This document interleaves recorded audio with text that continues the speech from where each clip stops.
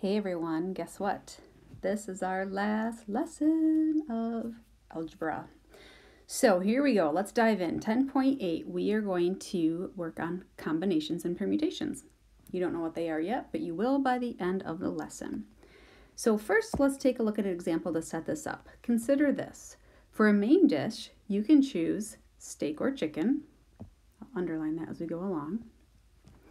Your side dish can be rice or potatoes, and your drink can be tea or water. How many possible meals can you create with one of each? So we're gonna kind of draw this out just to visualize what's happening here. So first, you get a main dish, steak or chicken. So we have steak and we have chicken. So if we chose steak, we have an option to add on a side. Our side dish can be rice or potato. So let's say we choose steak and rice. Well, we also could choose steak or potatoes. So already we're getting different meals as we change sides or the main dish, or you'll see with the drink in a moment. We could also choose chicken with the rice or chicken with the potatoes. All right, so we've got our main dish, we've got our side dish, and now we're gonna have tea or water with each of these. So if we do steak and rice, then we have the option, I'm just gonna say T for tea and W for water.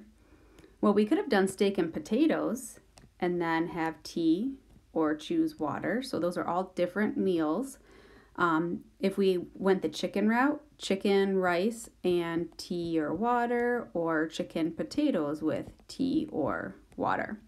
So what you see is we have several different possible meals that we created. We've got steak, rice with tea, steak, rice with water. Those are different meals.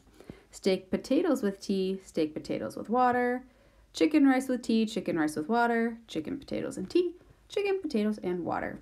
So you get the idea here. We have all these different possible meals. How many total were there? I'm just going to focus on the end. 1, 2, 3, 4, 5, 6, 7, 8. So possible meals, we have 8 possible meals. All right, so this is going to lead us into something called the fundamental counting principle.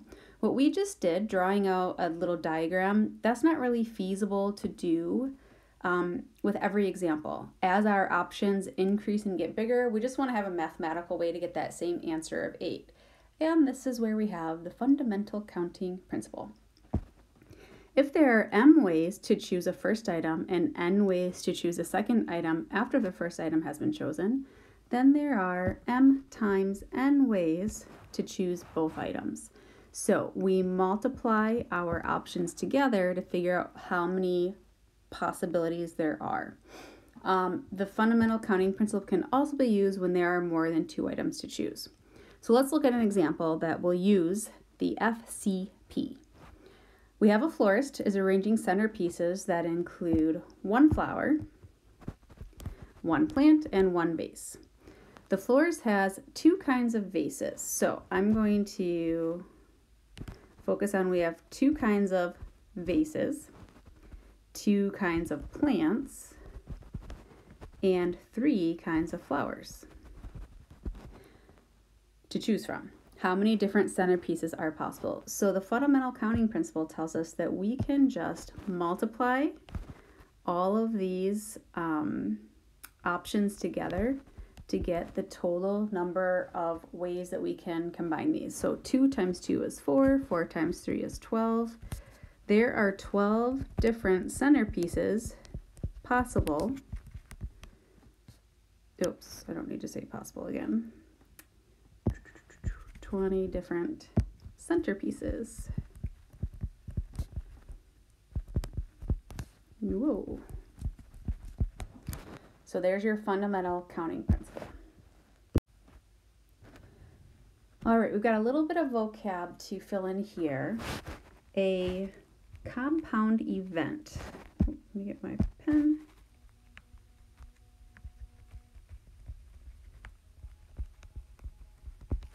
consists of two or more simple events. So for example, a rolled number landing on a 3 is a simple event. A coin tossed and landing on heads is a simple event. When we put those together, that is called a compound event. A combination, there we go, is a grouping of outcomes in which order does not matter. All right, this is the key. When your order does not matter, we are looking at a combination. We'll go through some examples so you see what that means, but that is the key, most important thing right there. Okay, we've got another vocab word, a permutation. Oh, there we go. Is an arrangement of outcomes in which the order does matter. So again, that is the important thing we have to remember with permutations. So let's take a look at what we're talking about. Math vocab doesn't always make sense until we see some examples. So tell whether each situation involves combinations or permutations, then give the number of possible outcomes. So example A, a street vendor sells cashews, peanuts, and almonds. How many different ways are there to mix two kinds of nuts? So let's say I mix cashews with peanuts. Now, if I had done peanuts first and cashews second, if I change the order, is that considered a different mixture of those two kinds of nuts? And it is not. It would be the exact same thing. So in this case, order does not matter. I just kind of tested it out. Order does not matter. This is going to be a combination. I'll just use a C for combination. But how else can we do this? We can do cashews with peanuts. We can do cashews with almonds. And we can also do peanuts with almonds. And that's going to cover all the different ways that we can mix two kinds of the nuts. So we have 1, 2, 3 different ways. All right, example B. Karen is painting her bedroom. She has orange, green, blue, and purple paint. She plans to use one color as a base coat and stencil a design with another color. How many different ways can she do this? So here's what we're talking about.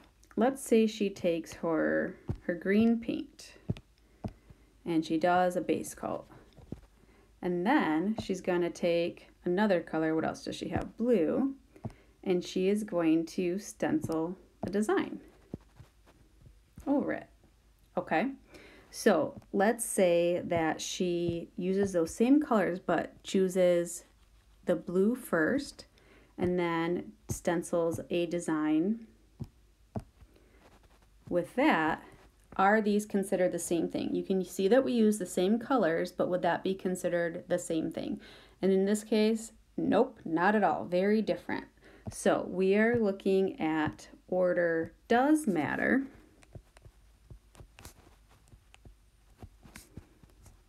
And when order matters, it is going to be a permutation. Okay, before we get into the specifics of combinations and permutations, there is something you need to know about math, and it is called a factorial. A factorial is this little thing that looks like an exclamation point after your number. So 5, this right here is read 5 factorial. What that means, I keep writing it and it erases. Okay, what that means is you start with the number you're given, so 5 factorial is 5, and you're going to multiply by every number in descending order until you get to 1. 5 times 4 times 3 times 2 times 1. That's 5 factorial. We go ahead and multiply. 5 times 4 is 20. 20 times 3 is 60. 60 times 2 is 120. And 120 times 1 is 120. How about 7? Oh, not 7. We're not there yet. 3 factorial is you start with 3 and you multiply in descending order until you get to 1. 3 times 2 times 1 is 6. So 3 factorial equals 6. 7 factorial, I'm going to show you guys a little trick because this is something we might look at. So 7 factorial is, start with 7 times 6 times, Now 5 times 4 times 3 times 2 times 1 is how I would finish this. But I'm going to stop and say 5 factorial because that 5 factorial is representing the rest of it. And the reason why I did that is because we already know what 5 factorial is. It's 120. So I'm just going to save myself a little bit of work and just substitute in 120. And now we just have less numbers to multiply.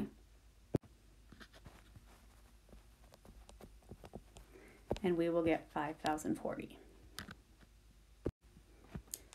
All right, so why did we need to know about factorials? Because we have formulas for permutations and combinations, and the factorials are used within the formulas over here. So our permutation formula, the number of permutations of n things chosen r at a time is this formula over here. NPR equals n factorial over n minus r factorial. That doesn't make any sense. Let me show you with an example so that we can make sense of it. So this first example says a club will choose a president, a vice president, and a secretary from a list of 8 people. How many ways can the club choose the 3 officers? So does order matter? That's the first question. I mean, we're right underneath permutation, so guess what? This is a permutation, but let's make sure we understand why it's a permutation. If you have 3 people filling the spots of president, vice president, and secretary, and they switch positions, is that a different thing? And yeah, it absolutely would be a different thing. So order does matter. So here's what we do. This 8 people, whatever your total is always going to be your n value. So we're going to say n, oh no, we're not. We're going to plug that in. We're going to say 8 P, and then our R is how many positions are we picking? We've got president, vice president, and secretary, so we're going to pick 3 positions. When I use permutation, I use the word pick. So here's how I would say this. 8, and we're going to pick 3 of them. So we've got 8 people, and we're picking 3 for these positions. This 8 is your n, and this 3 is your r. So I'm just going to look up at the formula. N factorial, so 8 factorial over n minus r, so 8 minus 3 factorial. So we've got 8 factorial over 5 factorial. Now when we simplify this, we're going to save ourselves a little bit of work by doing what I'm about to show you. So 8 factorial is 8 times 7 times 6 times 5, and I could keep going 5, 4, 3, 2, 1, but I see that there's a 5 factorial in the denominator, so I'm going to stop and put a factorial after the 5 because that represents the rest of the multiplication. We're going to put this over 5 factorial. Now you have a 5 factorial over a 5 factorial, and guess what? Those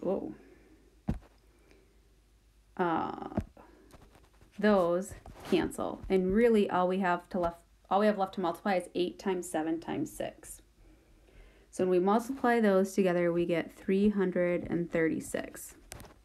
So there are 336 different ways that the club can choose those 3 officers.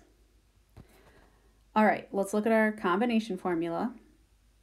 So if you know that the situation is a combination situation where the order does not matter, we have this formula over here. Again, we've got n total things and we're choosing r of them, and we plug it into this. So let's look at our example. A club will form a 3-person committee from a list of 8 people. How many ways can the club choose the 3 people? So does order matter? If you're choosing a 3-person committee and you pick the same 3 people in a different order, does that change the committee members? No, they don't have designated roles, so this is a combination because the order does not matter. So we are going to fill in. Now your total, that's going to be your n, 8 people, and how many people you're choosing for your committee is r. So we're going to say 8 choose 3. Now if you notice, I've changed up my phrasing a little bit. As soon as I'm talking about a combination, I use the word choose. So 8 choose 3. Again, 8 is your n and 3 is your r. So we're just going to plug it in. N factorial goes on top. over r factorial, so 3 factorial times n minus r. Nope, we're going to plug those numbers in. Just kidding. 8 minus 3 factorial. So we've got 8 factorial over 3 factorial, 5 factorial, because 8 minus 3 give us 5.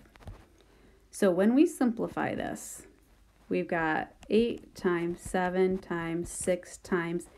Again, as soon as I hit that 5 factorial and I see that there's 1 in the denominator, I'm just going to leave it at 5 factorial. That represents the rest of the multiplication.